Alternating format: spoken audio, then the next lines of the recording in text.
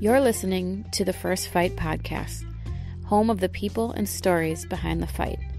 I'm Jennifer Anderson, the host and creator. My goal is to give you a peek into the remarkable world of fighting and create a platform for fighters to tell their stories. In each episode of this series, a different fighter shares a transformative story of their first time.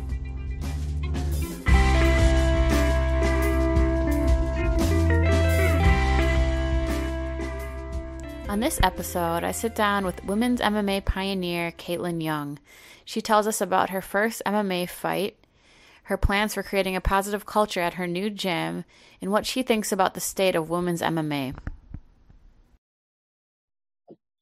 Well, thanks for coming on today. I appreciate it. Yeah, obviously, you've been at it for a long time. I can't believe we're like the same age. You're actually a little younger than me, and I feel like really? You've been around forever.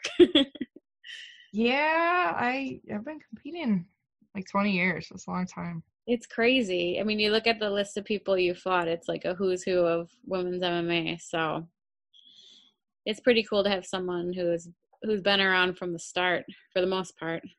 Oh, thanks. So you obviously have a lot of different first fights, as we discussed, but why don't you tell me about your first MMA fight? Because MMA it's a little more raw than anything else, I think. So I had, when I had originally started training at the academy, I only wanted to Thai box. And it was really hard. Still, it's really hard to get Thai boxing fights for women on the pro level. So when I had won the, do you know the Thai Boxing Association, the TBA tournament every year? It's a really big tournament. Yep. I had just won the very first one. I won it in June. And then we decided I was going to start fighting MMA in the fall. So I trained jiu-jitsu like for 2 months and then took an MMA fight. And it was my first pro fight too. So that was super exciting. But I remember it just being such bullshit. They wanted to put us on the main card, which that's fine. But because a female fight was a draw. Yeah. However, it was still at the time that they didn't let women fight 5-minute rounds. So they said, you're too inexperienced. And I, kind of made us think about it. And they said, well, it's because you guys are inexperienced. Because she was, I think, 1-0. And I was 0-0 in MMA. And they said, but you're going to be, on the main card for the fact that a female fight is a draw. And I just remember being super irritated about that, the short rounds. But then I went out and I felt really good. It felt amazing to hit somebody with little MMA gloves after having to wear those big poofy Thai boxing amateur gloves. Mm-hmm. And I remember I had come from Taekwondo, Thai boxing, and having this vision in my mind about what like a knee to the face is going to do to somebody. Because they teach you in your one-step self-defense that you knee somebody in the face, even if it's a big guy, people can't take it. They're done. Their nose is broken. They're done. And that is not what happens, actually. Some people it is. But this woman, I kneed her in the face probably square like 5 times, and she just kept fighting. Mm-hmm. She didn't even end up stopping. So she had sort of a verbal submission to low kicks. She didn't care about getting hit in the face at all. So the first round was really dominant. I wasn't sure going into it how it was going to be because she had fight, an MMA fight before and I hadn't had any. But then going out to the second round, we would like raise our hands like we were going to touch gloves, and she swatted my hand down and punched me right in the mouth. So all bets are off. Right, exactly. And yeah, it ended in the second round by her, like verbally submitting to being kicked, oddly enough. And then afterward, there's one point in the fight where she was on her back and I was kicking her legs, and my mom like scolded me for it afterward because she said I was being too mean in a fight. It was the most ridiculous thing. But yeah, that was it. It was pretty interesting. And then immediately after that fight, I got invited to go to this Rising Stars tournament that ended up being a hook and shoot tournament. Okay, which we've all heard about. That's amazing. amazing. Jeff was doing good stuff back then, yeah. Yeah, I'd love to fight more than once in a day. I don't know. I think it would. Every You know, time it's really I'm done with a fight, I feel like I want to fight again. right. Well, and the cool thing, like you get your nerves kind of out in the first one. Yeah, yeah. So then you can just go after that. It feels so much more relaxing, I guess. As relaxing as fighting gets. Yeah, I get really nervous, so I feel like once it's over with, I'm like ready to really do it. Yeah, yeah. I always Shake say them that. out. Yeah, exactly. So after your first MMA fight, were you set on continuing to do it? Or I know you've always been more into Thai boxing, Muay Thai, Hmm. or you just like Yeah. going back and I forth? mean, honestly, I would still prefer to do just Thai boxing if I could. I like MMA, but no, I wasn't set on it. I was excited because I knew I'd be able to get fights, but it wasn't that MMA in and of itself, though I did love the pace of it because it starts super fast compared to Thai boxing, and I liked that those gloves were so small and that you could do anything. But then later, like way later in my career, I ended up fighting in Thailand, Thai boxing, and the gloves Mhm. aren't that much bigger. Yeah. Just here we wear big gloves, but over there they had they're 6 ounce gloves that have been pounded down. They're not brand new. So, but yeah, it was a lot of fun. And like you had said, it's just a little bit more raw and you get to see, like, does this really work? All of these martial arts I've been training since I was 14 years old, do they really work? And sometimes the answer is no. You know, sometimes it's Yeah. not what you think it's going to look like on somebody. And you learn one thing that one of my first instructors ever told me, and this is super accurate, is that people are like boards. Some break easier than others. You know, if you ever do like board breaks for your testing, and it's 100% true. And you know this from fighting too. Sometimes you'll hit somebody with something that it's so hard it like hurts your own hand or your own leg, and they just walk through it. And then other times you'll like feels like you barely touch somebody and puts them out. So It's like you can't, it's hard to do this, but you can't be waiting for results, like absolutely. Or because like some people are just admiring your fearless. work. Yeah. Yeah, some people can just take a beating. It's amazing.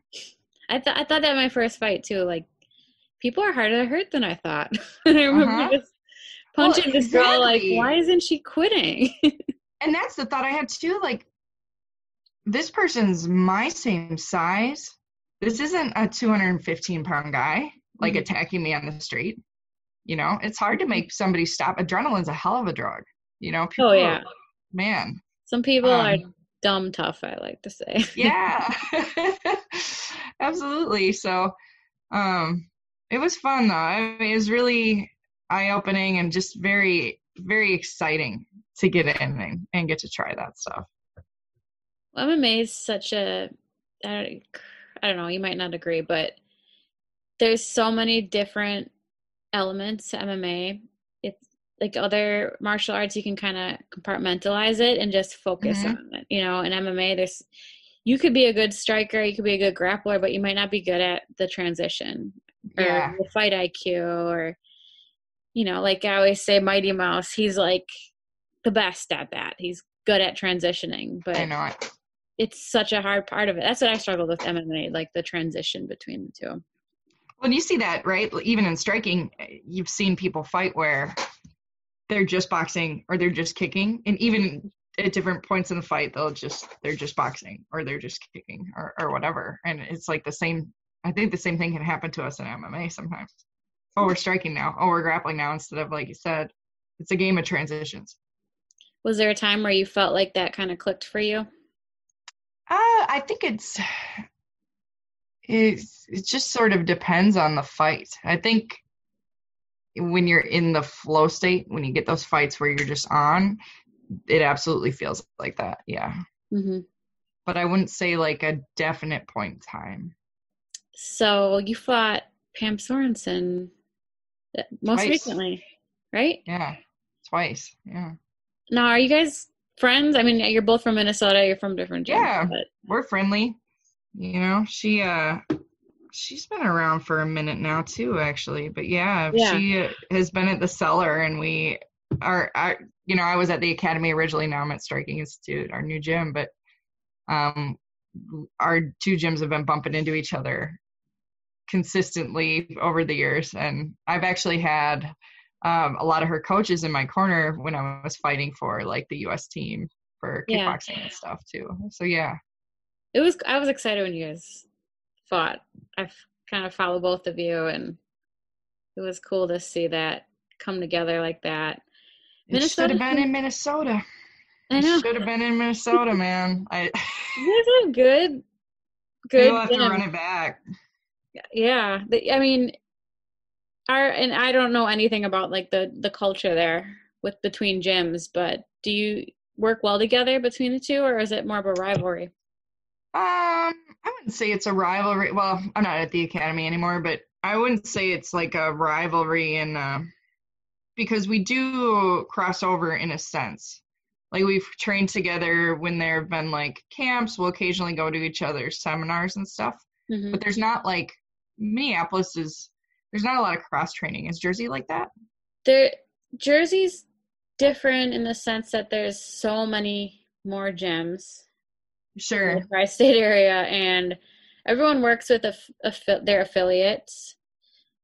It's like case by case basis, like my Yeah. husband, he'll bring in people. He's brought in people from other gyms because he's a high level guy that needs Yeah. big guys. So Yep. some gyms that are outside the affiliate will be able to come train. It just it varies, and for girls, it varies too. It's hard because there's not a lot of women, and you end up like knowing everyone that you'll fight. Of So it's course, kind of because you hard. competed against them in grappling here or whatever. Yeah. The it was really interesting seeing LA and the way Vegas is too, where people move around a lot. Because here it's very people kind of stick to their place. So we're hoping to change that too, because we have a couple big guys and they're good training partners for each other, but it's like they're fighting in glory. So if they can get in with a guy who's maybe an MMA fighter, the chances of them ever fighting each other are slim to none. But they can still be really good training partners for each Mhm. other. So I think there's a lot of value in that, especially if it's gyms where there's a mutual respect Mhm. and it can be a super helpful thing. I think it's good. I mean, I think it's changing now, but Milwaukee, there was only one gym for so long, and Hmm.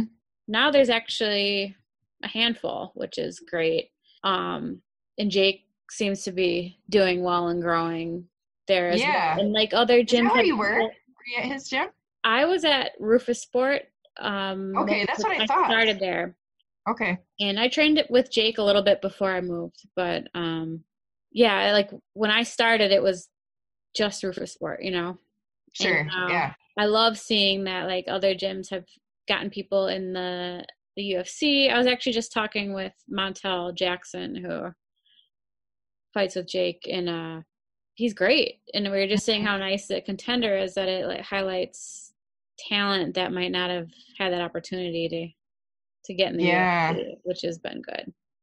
Well, it's sort of like rising tide raises all ships. When you've got other good gyms to sort of sharpen yourself against right in Hmm. the nearby area, it's so helpful. I think that's part of the reason like the kickboxing and Muay Thai scene has done so well here is there have been a few gyms that have some really serious competitors. So they're helping build each other to the point that they're going and winning in Max Muay Thai and Glory overseas, all these places. And uh, they're just really, it's just really good for everybody. I was really impressed with the academy and having two big gyms because I'm not used to that. But then when I came out here in Jersey, I think it's definitely better to have that mixing Mm, around more. There's just so much more that you can do instead of like, having this mentality that no one else can succeed. I love having yeah. the abundance mentality that there's enough for everyone. And Well, there and is. absolutely. And you're right. Or people sort of have an idea that I don't know what it is. Like they're up here and they want to stay there, but they don't want to stay above everybody because they're pushing themselves. It's like they just want to make sure other people don't get better. Yeah. It's a weird thing, and not really healthy and not really productive. So You starting your own gym, I like that, first of all, that we need more women that own gyms. But what are you going to do to like foster that positive culture? a few things. I want to have specific sparring once we're all allowed to touch each other again. Yeah. I would like to have specific sparring days. So where, for example, if you're walking under 200 pounds, you don't spar that day. It's only for 200 plus. So, people fighting around 185 and bigger. And then also do one for the way lighter people. People walking under 140 sometimes have a tough time getting like good rounds in where they don't, same with the big guys. Big guys run into, a lot of them learn really good control because all their partners are smaller, but they don't have a lot of days where they can just let stuff fly. And if it lands a little heavy, it's okay. It's not going to blow somebody's ACL, which, is the case for them when they're in with a regular class, or they end up with just one partner, having a room full where they can move around. So we intend to invite some of the local gyms and even some from out of state that we're just friendly with to come up for sparring days for those things. Same with the smaller people. One really unfortunate effect of being smaller that I've seen happen is they'll almost have to back off their speed, because if they start going really fast, the bigger person will get frustrated and hit them harder. There's a lot of people, and this probably from sparring, they don't yet know how to go fast without putting weight on it. And so these poor lighter we've got a 110-pound woman, she's killer, but she, like, you watch her and a lot of her rounds, she'll almost have to back it off to protect the person's ego so she doesn't get smashed. So I think it's really good for people on that end too, to be able to have some rounds where they can kind of let it fly and not have to worry about protecting egos and enjoy themselves. I was literally just talking about that with my husband, because he's a big guy. He's light heavyweight. So, and they all like to go hard, and his coach is always freaking out about them being so big, going so hard with little gloves. And he always tells them, go lighter. And then when they go light, they go too slow. He's like, we can't go light and fast. He's like, it's either hard and fast. Well, it's hard when your limb weighs like 75 pounds. Sure, once you get it going, it's just going. That's a whole different game. But that's why they don't spar with little people. I think it's okay sometimes, but, just naturally, like, competitive people, when they're getting closer to fights and there's like a little anxiety about things, they have to have some days where they can turn it up. So us mediums always tend to get like decent rounds because there's somebody who can go with you, but I think on either end of the spectrum, that's more difficult. We're going to have some smoker fights and stuff, which I think hopefully we'll get our ring in. We got a ring coming. Those will be really helpful because I think it's probably going to be some time until we start having full-blown fights, unfortunately. Yeah. So, hopefully doing some smokers, and we want to also help foster the judging and referee clinics, like having people over do that, and seminars. It's great if you're going to ref, and then we also, when we do actual shows, we have more people to choose from, so we're not scrambling or flying somebody from Texas. Nothing against the guys in Texas, they're great, but it's expensive for the show. Where if we can get some experience refs and judges in Minnesota, it'll be all the more helpful. So there's a lot of stuff we have cooking. I'm pretty excited to get cracking on, but hoping it'll not just benefit our gym, but the whole community around here. Yeah, I mean, I love what you're doing for the sport in general. You're definitely one of those people that really lives the lifestyle, and you're always like writing, you're matchmaking, you're fighting, you're coaching, cornering, like you're living that life, and you're always kind of spreading the knowledge and pushing the sport further, which is really cool and admirable. You don't see a lot of people that really are giving back to it that much. So Oh, thank you it's so amazing. much. Yeah, I like seeing it. I feel super fortunate to have had the opportunity to do that. Stuff sort of fallen into my lap, I guess. I never thought I'd be blogging, or I never thought I'd be matchmaking in the first place, to be honest. But there's a lot of magic that can happen if you just say yes and give stuff a try. So it's been really, really cool to, I guess, be able to stay in the same area with combat sports, but be able to diversify. So thank you very much. Yeah. I mean, it's such a niche it's a little world, like Right. you end up doing everything somehow at one point in time, which is cool. And it's such a specific role, that you won't meet a lot of people on the street that have that knowledge.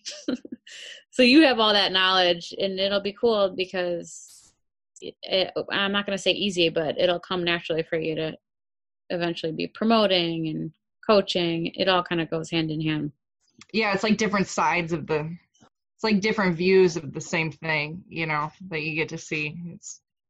I'm sure, you just had a child, right? I'm sure it's the same thing when things look one way as the kid and another way as the parent. And I think it's the same way with coaching and fighting, or promoting and fighting. Yeah.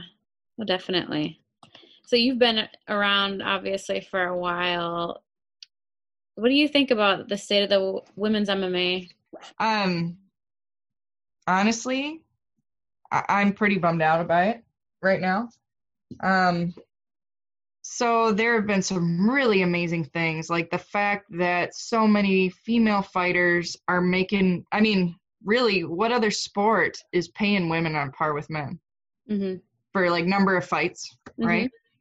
Or amount of experience. I think it's one of the few where you're getting paid the same, real similar, if not more, publicity sometimes. However, there's some like upsetting things. Like it's really strange to me the way the UFC has seemingly backed away from signing any women with experience. I don't recall the last time they signed a woman with more than 10 fights.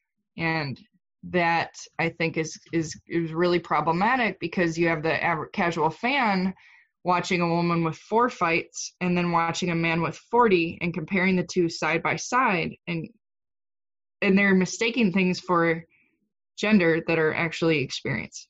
And I think that's a problem.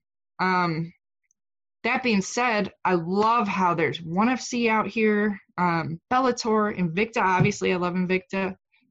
PFL's coming in, and there's some actual competition now, like $1 million tournaments for women. Like, if you had said that 10 years ago, people would be like, what? They wouldn't even believe it. So there's some really awesome things, but then, a lot of promoting is sometimes martial arts entertainment, and it's not necessarily about the most experience. But for example, why do you think that they're signing less experienced women? Marketability, I think, probably. And you can't have 1 or 2 killers and just feed them the younger fighters, right? So I think probably part of it is they don't want this super gorgeous, marketable, and I'm not hating on anyone for using that. If you are getting your sponsorship by showing your butt on Instagram, all the power to you. That's awesome that you're not having to work and you can just fight. But they have somebody like that, and they don't want her to get knocked off by some gritty vet. And I think that is kind of shaping the women's divisions there right now. Not entirely right, but look at somebody like Antonina's had 50 plus fights before even getting in the UFC, and you see her, she's just head and shoulders above so many people. Like, the best fight for her, they brought in some brand new fighter who had like 6 or 7 fights on short notice, with Vanessa Porto sitting there. And Vanessa's, 30 some fights. She's fought everybody. She's fought up to 145. Just to kill her, that would have been a great fight. But why isn't Vanessa signed? There's a bunch of them sitting out there. Edie Gomes is another one. She's like an 11-3 black belt. at Who? 145. Edie and Gomes. Oh, yeah, yeah. Pam, for example, you Yeah, know. yeah. But they signed that Zared Ferrandos Santos, who ducked me in Invicta, hadn't fought for 3 years, but was 6-2 and just got knocked out, twice in a row. So it's it's kind of a bummer because I don't think the UFC is going to be the same thing for women as it is for men, if that makes sense. Yeah, I mean, I think, like you said, other promotions are handling women differently. So Absolutely. I don't think that the best women are necessarily in the UFC. Right. And that's kind of and that's okay. I'm glad there are other outlets, but it Yeah. is also a bummer because I think like Liz Carmouche just got cut. What the hell happened with that? That's what I'm I don't saying. even Like, understand. Wasn't she ranked like 4? I don't. yeah, that's what I mean. Like they're getting rid of the old, older, like tough, grizzled fighters, and they don't do that with the men. And it's super problematic, I think. And I understand they're just trying to market and blah, blah, blah. They feel like that's what gets views, but that's not to say there aren't real fighters in there because man, there sure are. And I even think the new fighters are real fighters. They just don't have the same experience, It's like it's not their fault they don't have it. They just don't have it yet. So Do you that's think really, it's their lack of knowledge on female fighters or interest even? I don't know. I don't want to, I don't know. I'm Well, not sure. speculation, obviously, but But yeah, like the fact that a cute 3-0 has a higher likelihood of being signed than a 22-5. hmm Pretty tough to make the argument it's the best organization in the world. At least not for the ladies. it's a weird era because once, the UFC started allowing women fighting, Hmm. a lot of women who have the experience were kind of getting, I don't want to say past their prime, but Yeah, they're but yeah, they're getting there. I think women can compete longer than men with each other, like as yep, they get older. But they're past the peak. They're kind of like coming yep, down from the peak, and then we have all these up and comers who are like been training martial arts for a while or MMA for a while. So there was like a big gap in experience. hmm And And maybe there's just not that interest in the well, older I think women. that's it. There's a big gap in experience, and they're saying like, what's the better investment? The better investment is not to have, a couple real tough ones just handing losses to the new marketable ones. Well, But the as we overall saw with, effect of that is not good, I don't think. well, one fight that comes to mind is Roxanne and Yes. Barber. Yes. Well put. Was that not amazing? I don't think there's a person on earth who wasn't thrilled about the outcome of that fight. She just, I don't know. I was pumped about that. I love those fights because you don't know how it's going to shake out because, But hell yeah, that fight did not go the way it was supposed to go, hmm you know. Um, but that's a great example. That's a great example, and I think that's part of the reason they're not taking a chance on some of these ladies. hmm That's great. That was fun.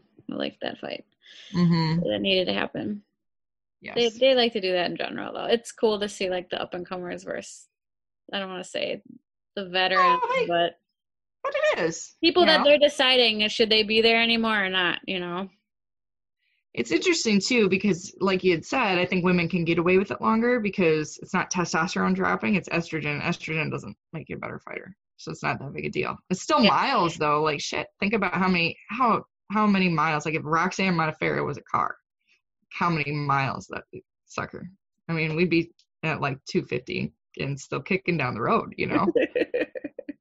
But she's having the best fights of her career. It was crazy to me. That Hmm. experience goes a long way. Well, that's a bummer. Like I said, or you said, it's exciting that women are there now. It's just going to still take time, I think, to get to the level where there's that depth. Like the Hmm. 145-pound division's like no one's in it. Over there. Well, and that's what's tough is Bellator has a pretty good division, and I think PFL has taken some because they're just like, shit, $1 million. I'll eat some pancakes and move up. Mm-hmm. So I think that's also spread them out a bit, Yeah. and that makes it difficult. I mean, it's good, but it also makes it difficult because you have like as a matchmaker, then you're looking at, if you're trying to promote a division hard, if you're in the UFC, say you're trying to match Felicia Spencer, Mm-hmm. say we're going to have her and Megan Anderson rematch, whoever. If one of them pulls out, who do you got? You can't put the champ in like a short notice. That wouldn't work very well. So it's like, man, like that, like putting the matchmakers in those positions because things happen, people get hurt, people get pregnant, stuff Mm-hmm. occurs, and it really is a deterrent for them to push that division. Then if they don't know, okay, I have these options or I have this person I can say, hey, so and so is getting an MRI on their shoulder. Well, no, but can you start getting your weight down just in case? If they don't have those options, it makes it a really risky gamble to put the person not just on a card, but like on the main card. So I think there are a lot of things at play there. Like the Mm-hmm. competition's good. It's just we got to fill the divisions to make the benefits still happen, I Mm-hmm. suppose. Okay. Well, thanks again for coming on. I love Oh, talking thanks to for having me. you. Sorry I just yapped your ear off. No, I love talking about fighting, and especially with someone that enjoys women fighting. I Right? can always talk about that or my husband. He's just not as knowledgeable about female Sure. fighters, so I could go on Well, and on about it. yeah, when you're not thinking about fighting them too, it's like I could see. I don't know half the guys for that reason. I'm like, And I only know them because they fight Corey. So right? Take okay, care. thank you, and good luck with everything. Thanks. Bye-bye. Thanks again to Kaitlin for coming on the show. It's really nice having a female's perspective. It's hard to get more women just because there's less women doing this, but I really appreciate her coming on. She has a lot of good insight and she's been around forever. So thanks again, Kaitlin. And for everyone listening, you can go to our Instagram, The First Fight, to stay up to date on all our upcoming episodes. And you can check out our website at firstfightpodcast.com.